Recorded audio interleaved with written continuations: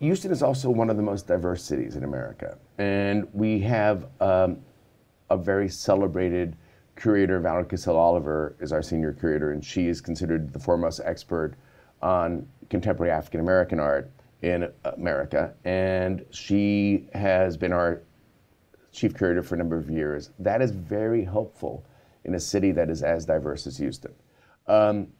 When the foundation representatives come to visit us, they say, we see that your audience looks more like the city of Houston than most museums do. But we actually get an audience that looks like our city, and that is an amazing thing to see. We also have a very young city. People move there because it's a very good city to make money in.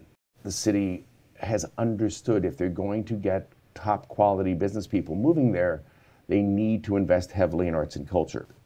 So the job of a museum like the Contemporary Arts Museum Houston in that city is very different than what museums with the word contemporary in the title are, where they're the only game in town. Right. And they have the responsibility for showing the local audience who Matthew Barney is or who any of the sort of marquee names are.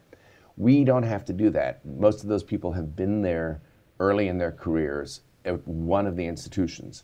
So we get to be more provocative and take more chances.